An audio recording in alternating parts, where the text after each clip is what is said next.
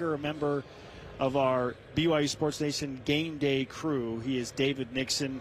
David, let's ask you the question of the day. What's the most impressive thing you've witnessed thus far at the indoor practice facility? Well, you guys alluded to it. It's early. There's still the more impressive things to be had. But I've been impressed with the vertical jump. I mean, you look at the guys that are putting up numbers. You've got a few of them 35-plus.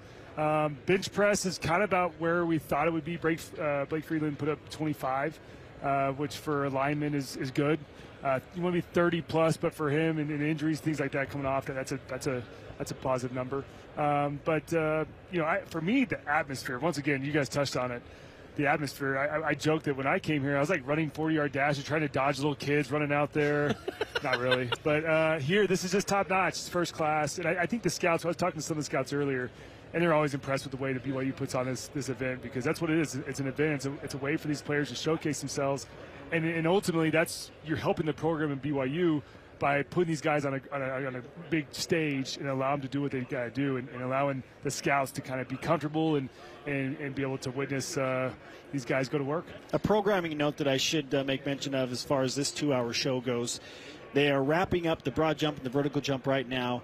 Jake Oldroyd is going to kick next, and that will be followed by the always interesting 40-yard dash. So Oldroyd's going to kick, then the 40. We have the most exciting thing here, and then the 40.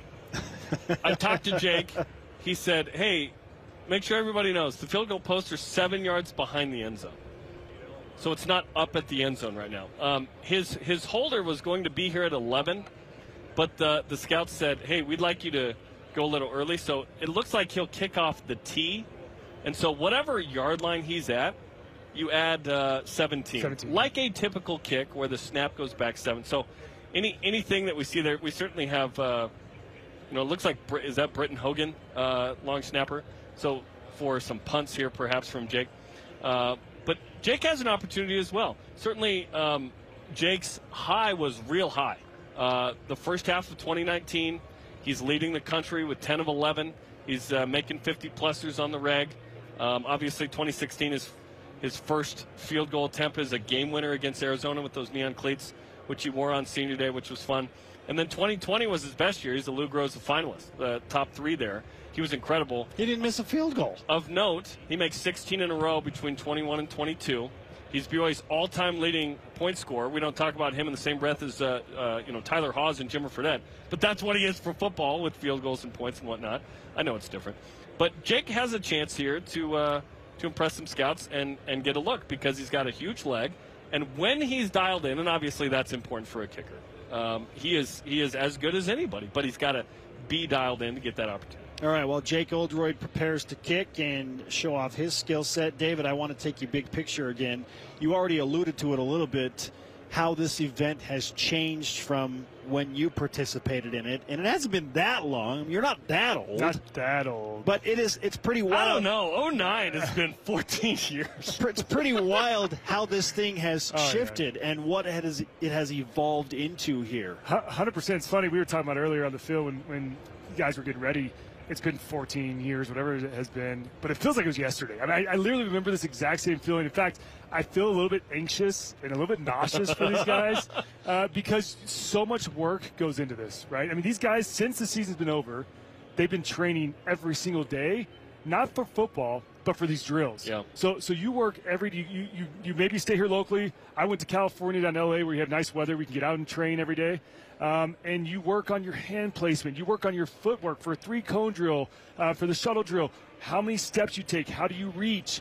On the 40-yard drill, how do you stay low out of your, right when you come out of the gates, how to stay low your first 10 yards, and then you get your drive phase, and you continue from there. So there's so much that goes into work. Even the bench press. You practice this, and you realize, okay, you need to take a break at some point. So pump out. How many can you pump out? So you have a goal in your head. I think mine was like 15. Get to 15 first, take a break, try to pump out another 5 to 7, take a break, and so there's this method to all this madness, and it's crazy to watch it. These guys go out there. You see them warming up, and they've all got their exact same routines that they've been practicing now for three full months, and now today you get to put it on display, and there's a lot of anxiety, but there's it's also fun to go out there and do it, and then know that after today, you can go back to eating cheeseburgers, and you can go back and just relax a little bit. You don't have to worry about doing all these crazy drills, because these are the only time you'll do these drills, right? I mean, after this happens, you don't go to a camp and all of a sudden they're like, hey, drop down, give me that 40. I need the three-cone drill. After this drill, after we do some pass rush and stuff, give me the three-cone drill real quick. I mean, it doesn't happen. So it's just one day. You got to crank it out, but they've been working hard for this moment. And so far, the numbers are coming up. They're impressive. What'd you get in the bench?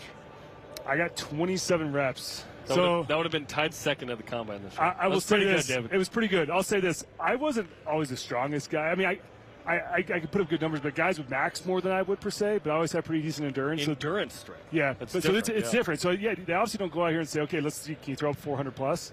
This is a pure endurance play, and fortunately, I was pretty good at that. But do you think at some point we'll have more nuance for certain positions in this situation? Because it feels like it's, certain things you go, okay, that's more for the receiver safeties. In a vertical jump, that's receiver safeties.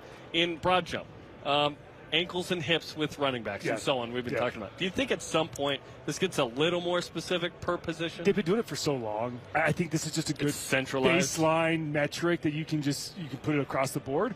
Where I think we don't put as much emphasis on are the drills. So eventually, after this is all said and done, the scouts and all the teams here will pull aside certain players and say, listen, Bay Wilgar, I want to see you do the W drill. I want to see you do a bag drill. I want to see you do some ball drills.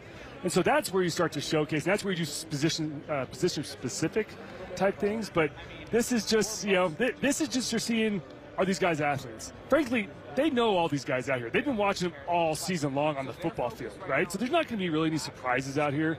All these scouts, they've done their homework. They've watched the film. Now they're coming out here and just, does it pass the eye test? Is there anything, does a guy go put up 30 reps on bench press, or a guy all of a sudden jump 40 inches that we didn't quite know about, you couldn't see on the film? Okay, well, yeah, now I'm going to go to bat for that guy. And that's why the scouts, this is a big deal for the scouts, because if they can go find that diamond in the rough, I mean, that's their job today. Everyone knows about Puka. Everyone knows about Jaron, right? Can they go find that diamond in the rough that can come in as a free agent and all of a sudden make a splash? And that's when they get to go to their GM, to their team, the player personnel team, and say, "Listen, I need a promotion. I found a Peyton Wilgar who came out and went to camp and became a starter one day.